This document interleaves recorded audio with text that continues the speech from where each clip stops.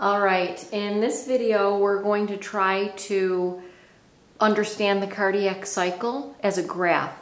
So we understand the cardiac cycle conceptually, right, using images and using terminology.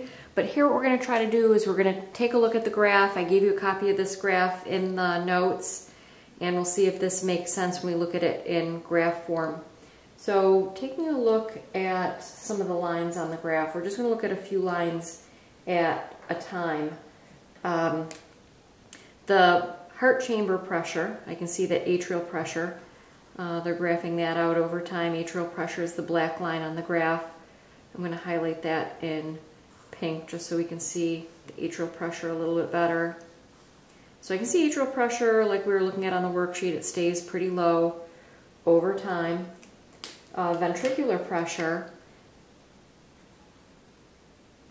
is also, low at points in time, but then it looks like it also gets to be, high, and I bet that's when the ventricles are contracting like we were looking at. So ventricular pressure is low during ventricular diastole, and then you can see it's high during ventricular systole. And the other line I want to look at right away is the aortic pressure, or we can think of this as the blood vessel pressure. They're just looking on the left.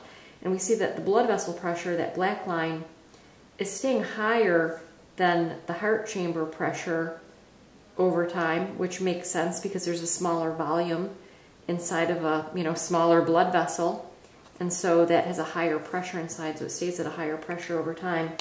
And so just taking a look at the scale on the y-axis, they're looking at pressure, and here's zero pressure. And then you can see it's going up to 120 millimeters of mercury in pressure. So we're just looking at pressure, low to high on the y-axis. And then on the x-axis, we're just looking at time.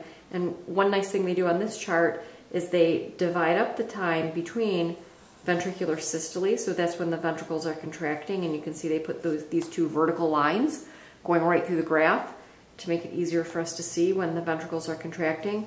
And then this period of time is ventricular diastole. Now the ventricles are relaxing. And then, of course, the ventricles contract, and the ventricles relax, and so on. So let's take a look at the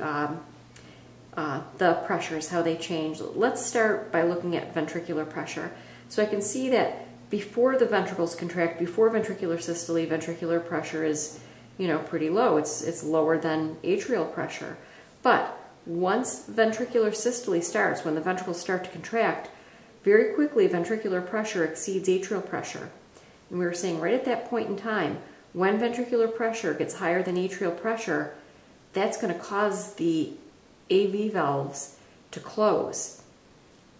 Ventricles continue to contract, it's building pressure, and when that pressure in the ventricle meets the blood vessel pressure, and eventually exceeds the blood vessel pressure, that causes the semilunar valves to open. And you see how the blood vessel pressure is high, but once the ventricular pressure meets and exceeds blood vessel pressure, the blood vessel just takes on the same pressure as the ventricle, because this is the period of time when the stroke volume is being ejected into the blood vessels. Now, we can see that the ventricles are going to go into diastole, as indicated by that vertical line. And so ventricular pressure is starting to go down, and when ventricular pressure goes below blood vessel pressure, that's going to cause the semilunar valves to close. And you can see that when the semilunar valves close, blood vessel pressure stays high. There's even what's called a dicrotic notch.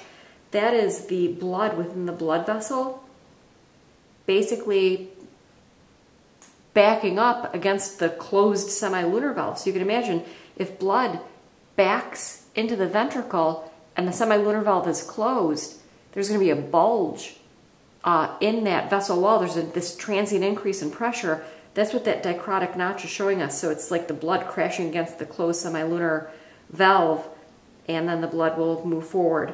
But continuing on where we were with the ventricle, ventricular pressure decreases, and as ventricular pressure decreases at a point, ventricular pressure decreases below atrial pressure, and as soon as the atrial pressure is higher than the ventricular pressure, that's going to force the AV valves to open.